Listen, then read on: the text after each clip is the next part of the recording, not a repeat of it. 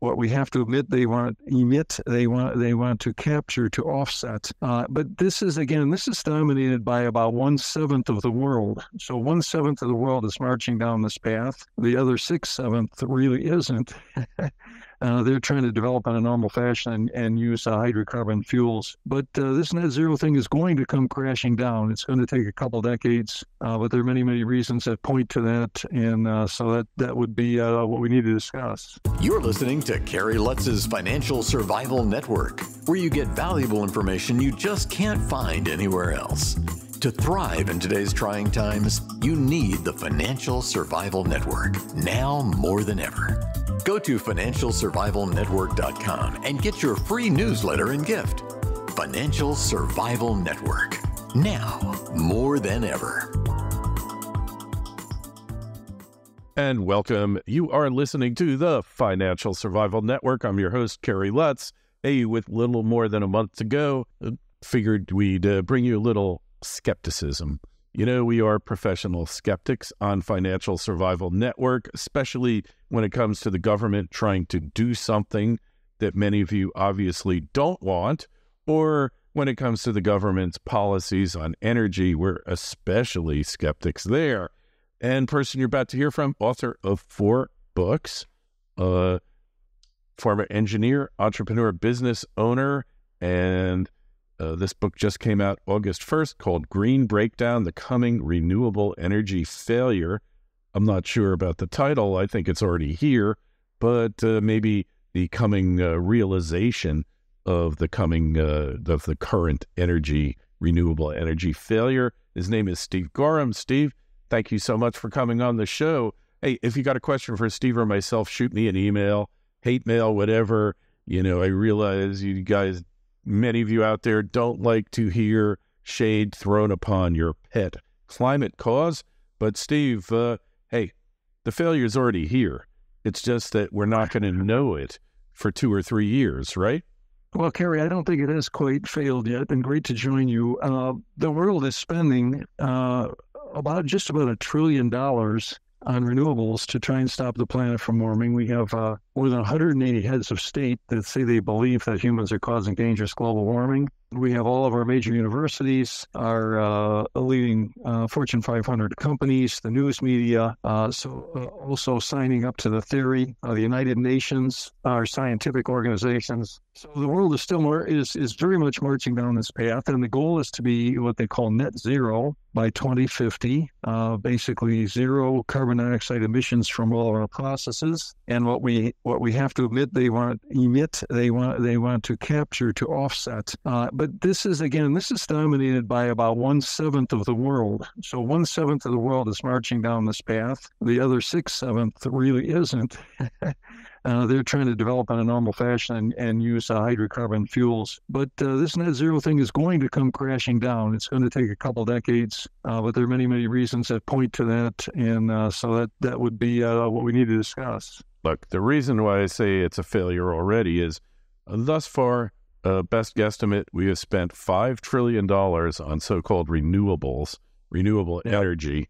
And for our efforts, 4% of the global energy is now produced by renewables. So it's failed already, dollar for dollar. You know, when you talk sustainable energy, the most sustainable form of energy that has ever been created besides nuclear power is petroleum, right? Petroleum-based energy, hydrocarbons, natural gas.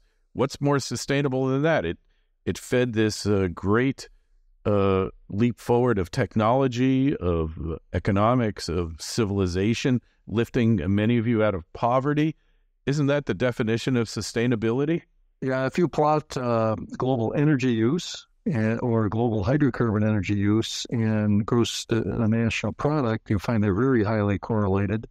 Matter of fact, if you plot carbon dioxide emissions with gross domestic product for the world, those are very highly correlated. That's probably the best indicator of human prosperity that we have, if you want to take a metric. But now, as we say, we have most of the wealthy world that is actively trying to suppress the use of hydrocarbons, and So we are marching down this road. The thing is that we are going to have a breakdown, and we're going to have about 3 or 4 main things on the breakdown. The first is we're going to have much higher electricity prices and much higher energy prices. The second is we're going to have blackouts in our electricity system because we're putting in intermittent wind and solar for always on coal, natural gas, and nuclear power. So we're going to have blackouts that are coming along. We've seen some already. We're going to have loss of freedom because we have a number of governments, including our own U.S. government, telling us that we must buy an electric car.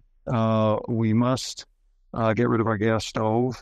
We must take all of our power plants and convert them to carbon capture or wind or solar. And then the fourth thing is we're going to have transnational energy shocks. And we've seen the first of those, and these are based on green energy. We've seen the first of those in Europe over the last 2 years. The price of natural gas still remains twice as high as it was 2 years ago, and the price of electricity is 3 or 4 times as high. And Europe has taken a step function down in their standard of living. So the more we push intermittent renewables, the more we're going to see these 4 effects. All right. So is there a climate crisis that needs all this? Well, that's another thing. Yeah, the foundation of all this is really on a faulty basis. The idea that humans are causing dangerous climate change by emitting a trace gas into the atmosphere, carbon dioxide. The theory is plausible. There's a greenhouse effect, and by putting CO2 into the atmosphere, we're warming up the atmosphere. The problem is that human emissions are a tiny part of all the overall greenhouse gases in the atmosphere, and both the greenhouse effect and global warming is dominated by natural factors, not man-made emissions. So it's unlikely with all these efforts to transition, we're going to be able to produce a measurable effect on global temperatures. Okay. So it's all based on a faulty premise, and I actually call it the greatest modern superstition in history.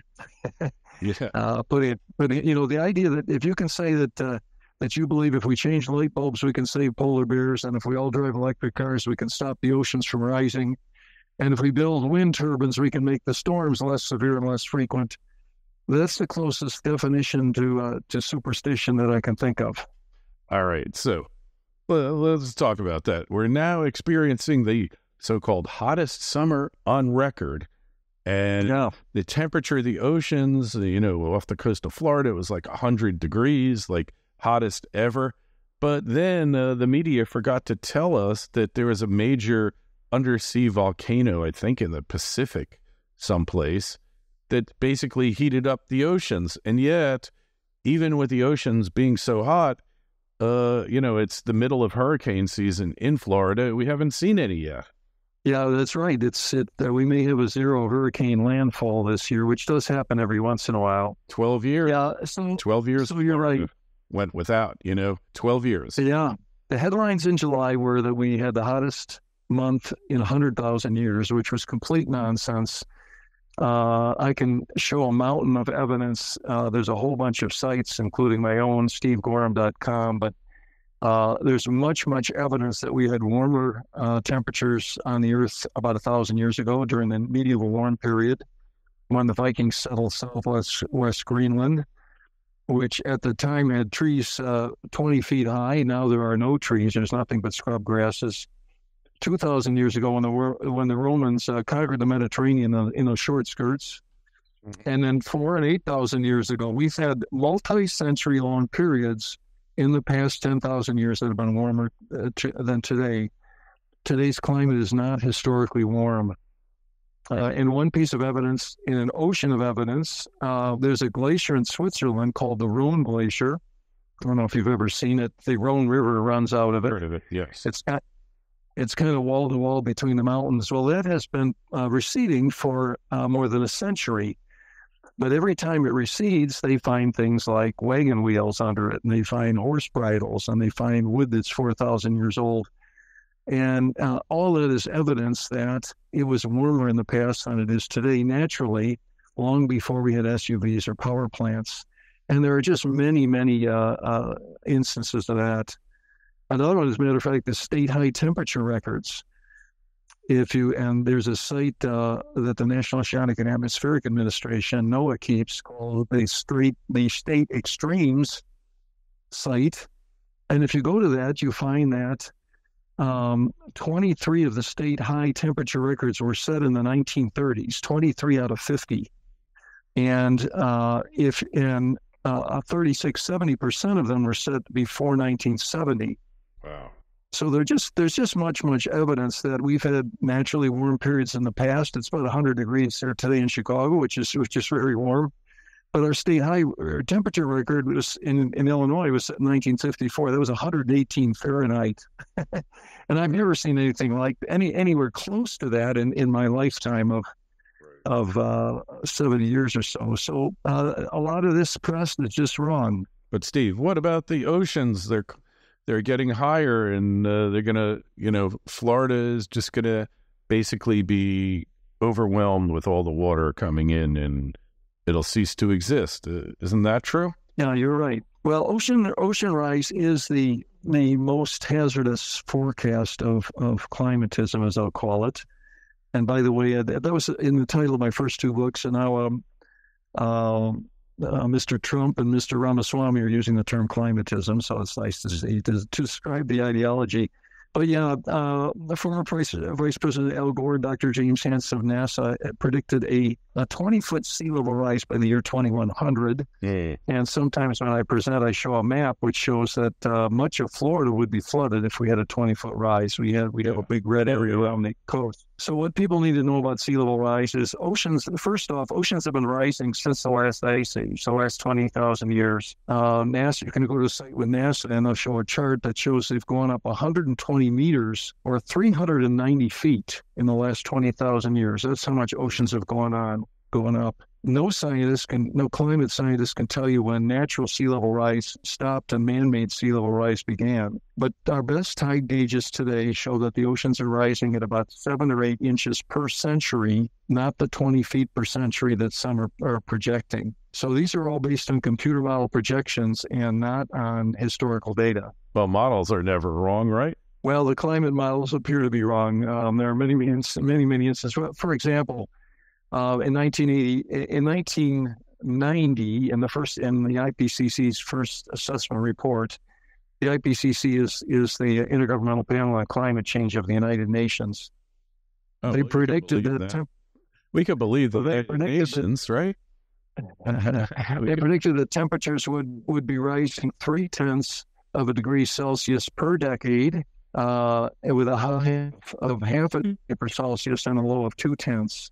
So, but 30 years later now, we can take a look at the data, and our temperatures are well below their low average and what the models predicted. So we're seeing a very gentle rise, but the computer models, it's clear that they're wrong. They're wrong, huh? Okay, so what about this Climategate thing? I'm sure you've delved into that a lot. It just got hushed by the media, like it didn't ever even happen. Well, I talked about that in my first two books. Climatism and the mad world of climatism. So what happened was that a hacker got into the climate research unit in England at the University of East Anglia and released about 1,000 emails talking about conversations between the scientists. And there were all sorts of things in there talking about suppressing the scientific journals, about trying to change the rise and the fall of temperature curves, talking about, well, if we just adjust this up here and we adjust this down here, and we have to get rid of the medieval warm period, which you remember I mentioned was one of the warm periods in the past. So it is strange, and I do believe that the climate scientists are sincere, and they think that there is a problem, that the world is warming. But then it appears that their position is that, well, we have to, the cause is so important, the danger is so great that we have to be able to, we can even falsify data to allow us to present the right image. And that's exactly what they did. As a matter of fact, former Vice President Gore has talked about that. He said, and I'm paraphrasing, he said, adjustment of the data or a little bit of exaggeration is okay. And a number of other scientists have said the same thing. So it makes for. We've also had the NOAA and NASA have adjusted their temperature curves decades after the temperature thermometer measurements were taken. So they put in all these adjustments in addition to the original temperature readings from the thermometers, and so it's very tough to believe a lot of the data that you see. I do believe we have had a little bit of warming, very small, about 1 degree Celsius since 1880 in the last 140 years. But that is dominated by natural factors, not man-made emissions. Right. So that explains the heat wave, that 1 degree rise that we're having this summer. That's it. Okay. Well, this summer, it gets hot in the summer, and that's what happens. And again, for most of the states, I think you're in Florida. The record temperature in Florida was 112. Let's see, that was set back in 1931. I don't have the location, but I could look that up. Not had anything like that since. That was in Monticello or wherever that is. But so that is the situation. Nevertheless, the press is always talking about how everything is terribly hot and that humans are causing it and that the planet's overheating. It sells papers, it sells news media, but people should really not believe it.